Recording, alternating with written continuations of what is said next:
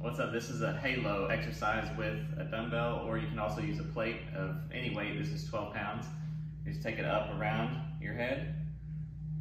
So for shoulder mobility, stability, and also the main thing we're actually working on here is thoracic extension.